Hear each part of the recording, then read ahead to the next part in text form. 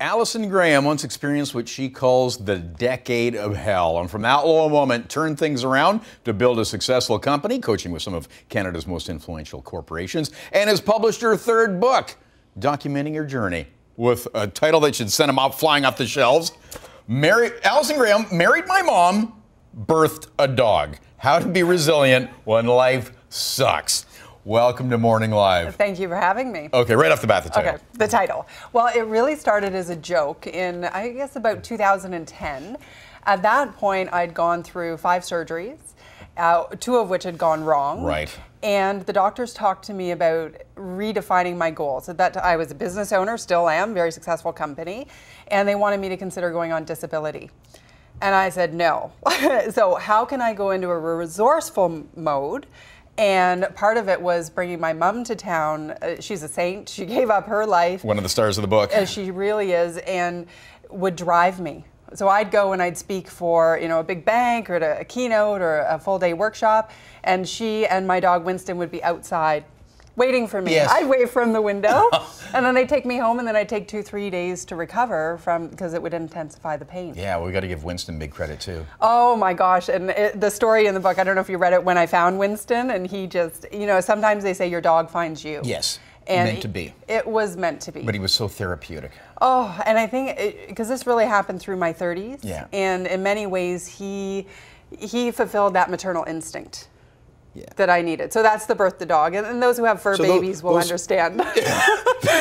Those are crucial elements. But through this 10 years of hell, you learned to become a resiliency ninja. Yeah. You got to do that to go with it. That's a good move. I like it.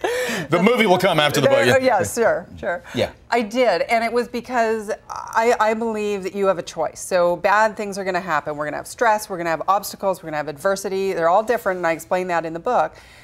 But it's how you respond to it. It's easy to become a victim or feel like one. That's right. And I think, the conversation we're having in our own minds. And think like one. Right. Yeah. And to become a resiliency ninja, you need to be self-aware, you need to hone your strength and become very resourceful. So I talk about that in the book. You come up with an action plan. That's right. Yeah, so you have to identify what that stress is. Yes, and really look at it, because adversity is when it's an outside force that's out of your control and really has the power to completely shift how your life operates. And I think stress is very different. Stress is often internally driven because we think we can do more than we can in a little bit of time. Right. Right? Yeah. So I give different strategies on how to deal with and bounce back in those tough times. Yeah, and dealing with the adversity that we can't change. It's right. there. And finding the acceptance. One of the most popular chapters in the book is the one around forgiveness. It's called You Can't Fake Forgiveness.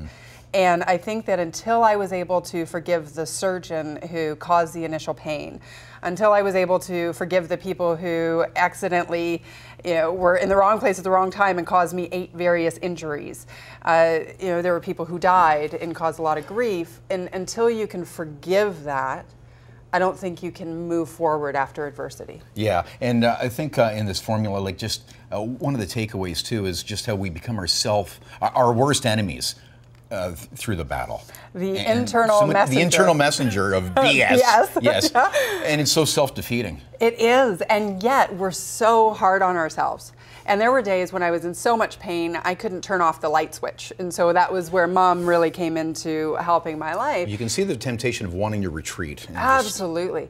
But sometimes I had to retreat. There was no question. And those days are okay. They are, but it's not okay if you're sitting there going, oh, I'm so lazy, I should be out working, I have clients I could call, I could sell more, like all of those internal, and then that just created this extra internal fight. Yeah. And as a resiliency ninja, you kind of got to cut that out. I love that you quote Winston Churchill too. If you're going through hell, keep on going. All right, That's right. We got to keep on going too, but let's sell some books. Allison Graham, married my mom, birthed a dog, and empowering, inspiring, and so glad to have you here on Morning Live. Thanks We're back for having after me. this.